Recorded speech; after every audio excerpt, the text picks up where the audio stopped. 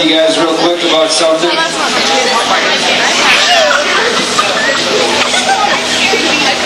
I'm going to throw a few verses at you, okay? The first one is, you guys will all love to hear this. Children, obey your parents in the Lord, for this is right. Honor your father and mother, which is the first commandment with a promise, that it may go well with you and that you may enjoy long life on the earth. And like two books over in the Bible it says, in Colossians 3:20, children, obey your parents in everything, for this pleases the Lord. Then, kind of on the same lines, but doing better in life, it says, do not let this book of the law depart from your mouth. Meditate on it day and night, so that you may be careful to do everything written in it.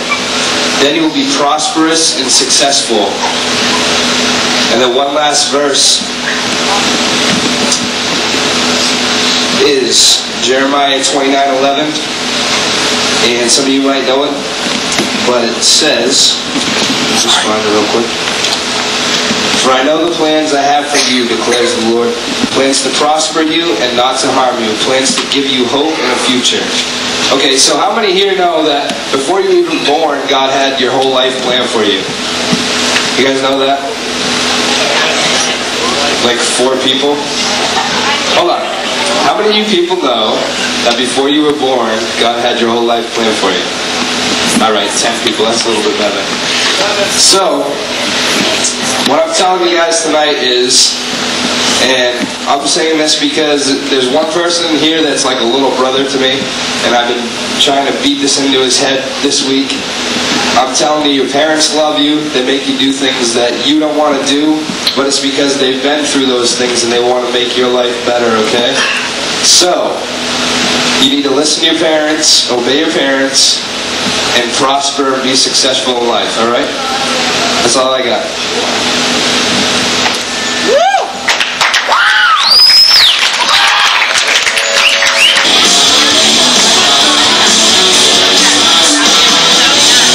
Ministry. For your safety and enjoyment, we ask that you would please observe the following rules.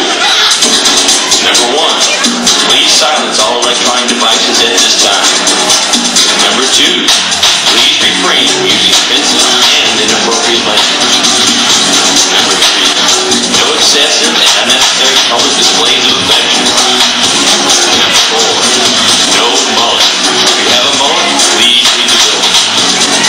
Number 5, no food or drink in the auditorium. Number 6, no running, fighting, or wrestling at any time. Failure to follow these rules or involvement in any other illegal activity while present at safe house may result in your expulsion from the property. So don't be a moron. Respect the rules and enjoy. Thank you.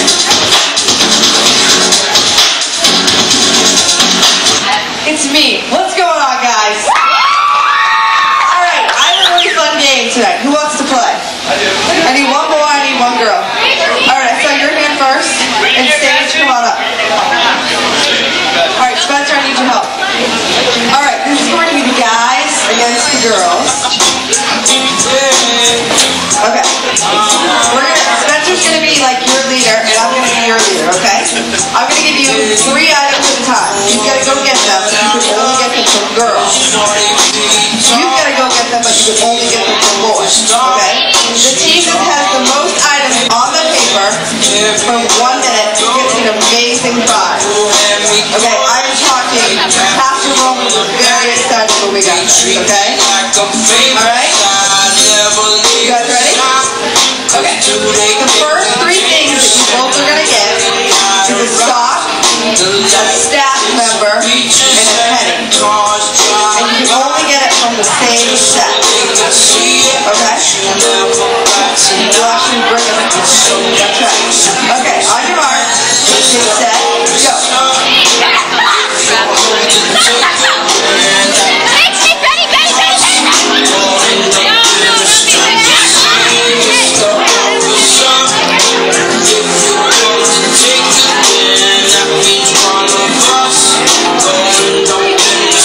Just